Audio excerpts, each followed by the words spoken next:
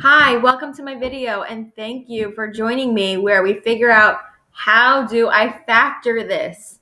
This is a review video so that you know how to factor your binomials, your trinomials, your four-term polys. You know how to factor out a GCF, and you also can solve polynomial equations, which is the second half of this video. So if you're ready to do these problems along with me, I'd say grab a pencil and paper or dry erase board and marker so that you can test them out, see how you're doing, pause, play the video, however you need to. Ready? Let's go. So our directions say determine what type of polynomial you have and then check for a GCF and factor. You can always multiply out your factored answer to see if you get the original product. All right, so I'm gonna make my screen a little smaller. All right, so here are some of the problems that we are going to be taking a look at together. I'm just going to make my face much smaller in the corner. There we go. Okay, so first one we're going to look at is factoring out a GCF of just a binomial. Here I have 8x to the fourth minus 12x to the third. So with a binomial, we only have two situations, a GCF and a difference of squares. Right now it's telling us factor out a GCF. So the greatest common factor of 8 and 12 would be a 4, not a 2. Greatest common factor of x to the fourth and x to the third would be x to the third. So that's my GCF, my greatest common factor of these two terms. Now I have to figure out 4x to the third times what will make it 8x to the fourth. So let's see, 4 times 2 makes the 8. X to the third times x makes it x to the fourth. 4 times negative 3 will make that negative 12. And I already have my x to the third, so I don't need anything else. And that's my factored answer. I know it's completely factored because I look at what's in my parentheses, 2x minus 3. There's nothing else I could have factored out of that. GCF for just a trinomial. So 8x to the fourth minus 12x to the third plus 6x. Greatest common factor of 8, 12, and 6 would be 2. I look at my variables now, x to the fourth, x to the third, and x. I can factor out just one of those x's from each term. And now I get to fill in my parenthesis. 2 times 4 gives me 8. X times x to the third would give me x to the fourth. 2 times negative 6 would give me that negative 12. X times x to the second would give me that x to the third. And then 2x times 3 is 6x. I know I'm completely factored. I look at my trinomial here. It's not one of those other special trinomials that I could factor that we're going to look at in just a moment. And there's no GCF here. Now, difference of squares. When I go to factor out a difference of squares, I see a perfect square minus a perfect square. I first check for a GCF. There's no GCF of x squared minus 49, so I can't do what I did up top. But it is a perfect square minus a perfect square. And the way we factor a difference of squares, a special binomial, it's the square root of the first term, x, square root of the last term, 7. One gets a plus, one gets a minus. And that's it. It's x plus 7, x minus 7. Now, factoring a trinomial where a is equal to 1. So here I have a special trinomial of the form ax squared plus bx plus c, where I notice my a, my number in front of my x squared, is really just a 1. When you have a trinomial in this form, your sole job is to figure out what numbers multiply to get negative 20, but add up to get a negative 8. So we're looking at the factor pairs of negative 20. So 1 times 20, 2 times 10, 4, and 5. And to make it multiply to get a negative 20, one of them would have to be negative. And if one of them is negative, it then needs to be able to have a sum, add up, to get negative 8. Am I going to be able to get a negative 8 out of a 1 and a 20? No. What about a 2 and a 10? Yeah. What about 4 and 5? No. If you choose 2 and 10 to get to a negative 8, which one of those needs to be negative, the 2 or the 10? So that when you add them up, you get negative 8. If you said the 10, you're correct. So it's x plus 2, x minus 10. Now we also learned in this lesson that it doesn't matter the order. So you could write x minus 10, x plus 2, but the plus sign has to go with the 2, the minus sign has to go with the 10. Okay, we're going to look at some problems below that. We're going to go off of the difference of squares and off of the trinomial of a equals 1, but these have a GCF, so it's got that one extra step for it. So when I look at 8m squared minus 50, I notice it's not a perfect square minus a perfect square, like x squared minus 49. I do have a greatest common factor of these two terms. The GCF of 8 and 50 is 2. So if I factor out a 2 from both of these terms, I'm left with 4m squared minus 25. And what I need to know about what's left over in my parentheses is that it looks just like this special case, difference of squares. A perfect square minus a perfect square. A perfect square minus a perfect square. Now you know it's a perfect square because you could take the square root of it. The square root of 4 is 2. The square root of m squared is 2m. I'm sorry, m. The square root of 25 is 5. So when I go ahead and I take the square root of 4m squared, it's 2m. The square root of 25 is 5. And then remember, one gets a plus, one gets a minus. That is my completely factored form. Let's take a look at a trinomial where a is 1, but there is a GCF. So 2x squared plus 10x plus 8. What can I factor out of these three terms? Hopefully you agree it's a 2. So if I factor out a 2, I'm left with x squared plus 5x plus 4. Now, I just look at the parenthesis that's left over in my, the trinomial that's left over in my parentheses. Not worried about that 2. Just like the 2 of the GCF here just hung out on the outside, same thing happens here. What I really want to focus on is just this trinomial, and I want to factor it the same way I factored this trinomial up here. I look at the 4. What are my factor pairs of 4? 1 and 4, 2 and 2. Which factor pair of 4 is going to add up to give me a 5? Hopefully you see it's 1 and 4. So it's x plus 1, x plus 4, and that's my completely factored form. And order doesn't matter. It could be x plus 4 first, x plus 1 second. Okay. Now for the more, not complicated, but the problems that have some more steps and some more thought. So now we're going to look at a trinomial where a is not equal to 1. In this trinomial, notice there's no GCF. This is not the kind of trinomial I could just list the factor pairs of 3. Because the a value is not 1. What I have to do first is do a times c. So 2 times 3 is 6. Okay, 2 times 3 is 6. Then I list the factor pairs of 6. 1 and 6, 2 and 3. Which one of those factor pairs, 1 and 6 or 2 and 3, will give you a negative 7? 1 and 6. What kind of 1 and what kind of 6 would you need so that they add up to give you a negative 7? You said both negative. You are correct. So here's the process. We bring down our first term, 2x squared, and we rewrite negative 7x using the negative 1 and the negative 6. So a negative 1x and a negative 6x. It's like combining like terms, but the opposite. Instead of putting two terms together and getting negative 7x, we're taking negative 7x and we're breaking it apart. So that's what's happening here. We're so used to combining these two terms together, but instead we're purposely doing the opposite. And then we bring down our plus 3. Now we have 4 terms. And what we learned for a 4-term poly is factor by grouping. So we have to find the GCF of the first 2 terms, then the GCF of the second 2 terms. And then if we see the twins, we know we're doing well. So 2x squared minus 1x. My GCF of these first 2 terms is just an x. That's all I can factor out of my first binomial. If I factor out an x from these first 2 terms, I'm left with 2x minus 1. My second binomial is negative 6x plus 3. And we learned that if you're factoring out the GCF of a binomial, if the first term is negative, then you factor out a negative. So in negative 6x plus 3, we're going to factor out a negative 3. Now, negative 3 times what is 6x? 2x. Negative 3 times what is positive 3? Negative 1. We know we're correct because we see the twins. 2x minus 1, 2x minus 1. Perfect. The first part of my factored form are my GCFs, so the x and the minus 3. The other part of my factored form is one of the twins.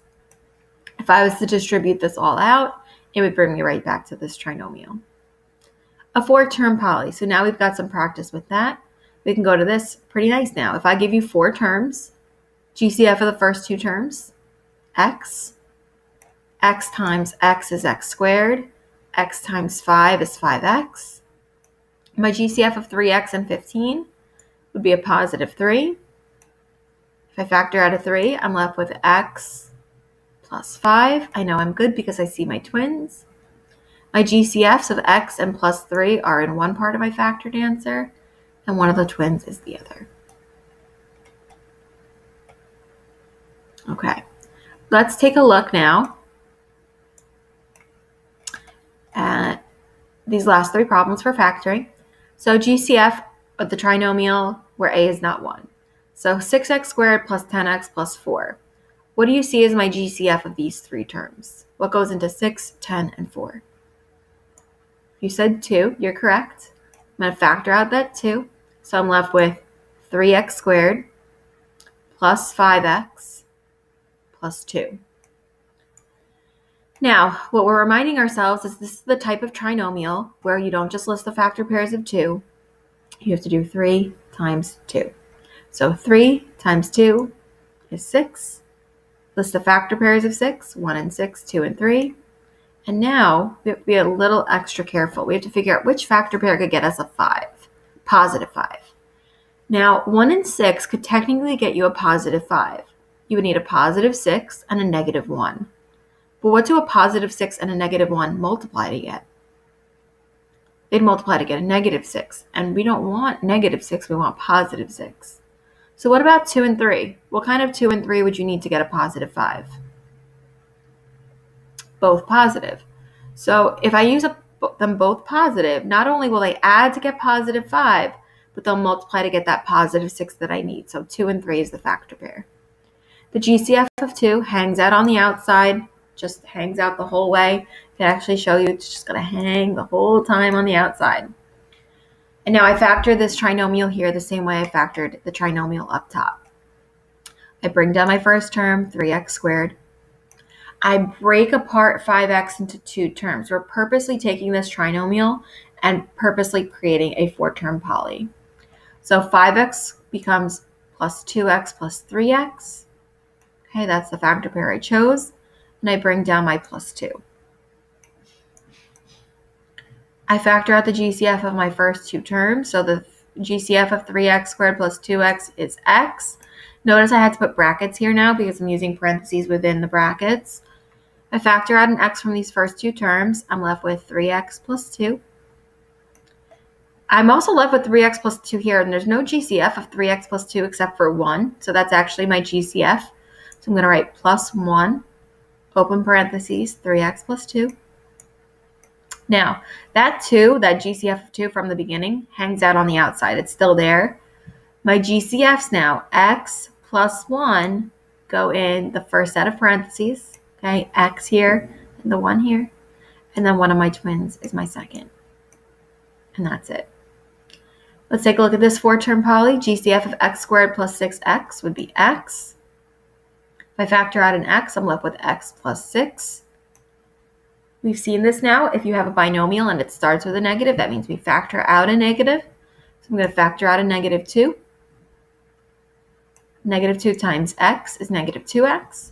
Negative 2 times positive 6 gives me that negative 12. I know I'm doing good because I see my twins. X minus 2 goes in the first parenthesis. X plus 6 goes in the second. Last one, greatest common factor with a 4-term poly. What's my greatest common factor of 3, 18, 6, and 36? 3.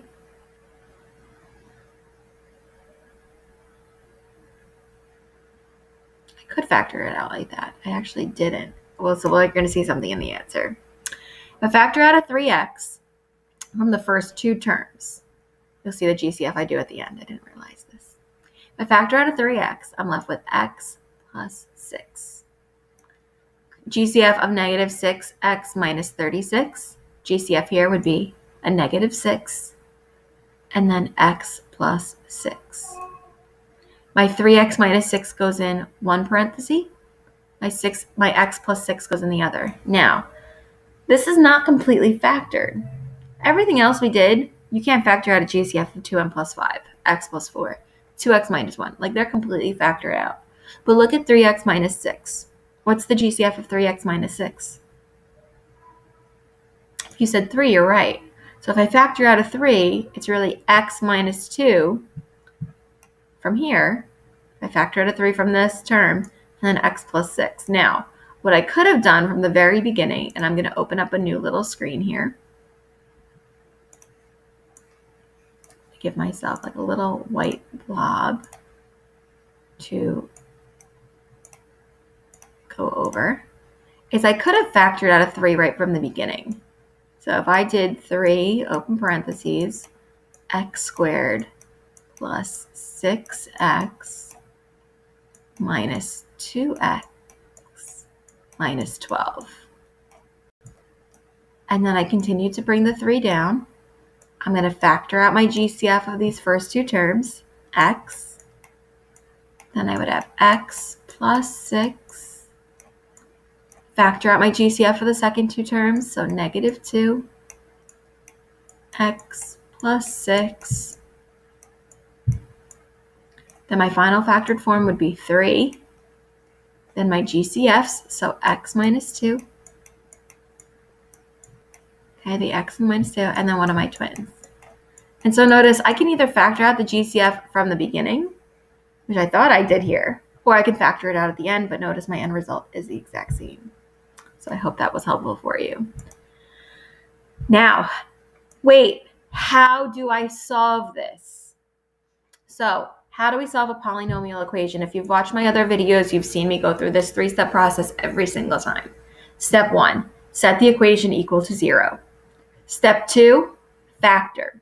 And we just went through all the different factoring methods we might have. Step 3, set each factor equal to 0 and solve. All right, so let's take a look. 8x to the 4th minus 12x to the 3rd equals 0. Step 1, set the equation equal to 0. It's already done. Step 2, factor. This is a binomial. All we know how to do with binomials right now are factor out a GCF or do difference of squares. Here, I definitely see a GCF. GCF of these two terms would be 4x to the 3rd. If I factor 4x to the 3rd out, I'm left with 2x minus 3. So once the equation is set equal to 0, which this one already was, so check. Factor, just did, all I could do is GCF. Set each factor equal to 0. If I set 4x to the 3rd equal to 0, the only value of x that'll make it equal to 0 is just 0. So that's one of my solutions. If I set 2x minus 3 equal to 0 and I solve, I'd have to add 3, divide both sides by 2, and 3 has to be my second solution. Let's look at x squared equals 49. Step 1, set the equation equal to 0. We've talked about this before. We always rewrite our equations where we send the value to the highest degree as long as the highest degree has a positive leading coefficient. So here I'd want to send my 49 over. So this becomes x squared minus 49 equals 0. It's a binomial. Is there a GCF here? No. Is it a difference of squares? Yes. Perfect square minus a perfect square. So x squared minus 49 becomes x plus 7, x minus 7. If I set x plus 7 equal to 0, I get negative 7 as my first solution. If I set x minus 7 equal to 0, I get positive 7 as my solution. Let's take a look at this trinomial. Step 1, set the equation equal to 0. What would I move? The 20. So this becomes x squared minus 8x minus 20 equals 0. I have to factor now. Factor pairs of negative 20 that give me negative 8. 1 and 20? No. 2 and 10? Yes, as long as the 10 is negative and the 2 is positive. So this becomes x plus 2, x minus 10. We set each one equal to 0. If I set x plus 2 equal to 0, I get negative 2. If I set x minus 10 equal to 0, I get positive 10. All right, so our next problem is 2x squared plus 10x equals negative 8. I, number 1, have to set the equation equal to 0. So I'm going to go ahead and add my 8. So this becomes 2x squared plus 7x plus 8 equals 0. I then always want to check for a GCF. Is there a greatest common factor of 2, 10, and 8? Yep, it's 2. If I factor out a 2, I'm left with x squared plus 5x plus 4. That 2 that I factored out just hangs out on the outside. I now look at this trinomial here. What factor pair of 4 adds up to 5? 1 and 4 or 2 and 2? 1 and 4. X plus 1, x plus 4. Set each one equal to 0, and I get my two solutions. Let's jump over here. 8m squared minus 50 equals 0. So I look for my step 1, set the equation equal to 0. Done. Step 2, factor. I can factor out a 2 from both terms. If I factor out a 2, I'm left with 4m squared minus 25. You hopefully remember this problem from before. This is a difference of squares. It's a perfect square minus a perfect square. That 2 that I factored out hangs out. Square root of 4m squared is 2m. Square root of 25 is 5. One gets plus, one gets minus. If I set 2m plus 5 equal to 0 and solve, I get negative 5 halves. If I set 2m minus 5 equal to 0, I get positive 5 halves. I know I just went through that really quickly, but you can do the math. Last two problems for us. 2x squared equals 7x minus 3. So I need to set the equation equal to 0. Now, if I scroll back up so you can see my 3 steps, remember when we set the equation equal to 0, the process should always be you are sending everything over to the highest degree, the side of the highest degree, as long as the leading coefficient is positive. So what I don't want to do is I don't want to move that 2x squared over. I want to send 7x minus 3 over to where 2x squared is. So I'm going to subtract the 7x. I'm going to add my 3. So I get 2x squared minus 7x plus 3 equals 0. Then I look for a GCF. There's no GCF. I do 2 times 3 is 6. Factor pairs of 6, 1 and 6, 2 and 3. Which one's going to get me that negative 7? It's 1 and 6, a negative 1, negative 6. We did this exact same problem just before. So you should be looking at this now and saying, I know exactly what to do. I bring down my 2x squared. I break apart negative 7x into a negative 1x and a negative 6x. I bring down my 3. GCF of my first two terms is just x. Then I'm left with 2x minus 1. GCF of negative 6x plus 3 is a negative 3. So then I'm left with 2x minus 1. I see my twins, so I know I'm good. My GCFs go in one parenthesis, my twin goes in the other. And then my last step now, set each equal to 0 and solve. So if I set x minus 3 equal to 0, I get 3. If I set 2x minus 1 equal to 0, I get positive 1/2. Last problem for us, let's take a look. 6x squared plus 10x equals negative 4. Step 1, set the equation equal to 0. So if I do that, that means I need to add 4. So this becomes 6x squared plus 10x plus 4 equals 0. I check for a GCF. Greatest common factor would be a 2.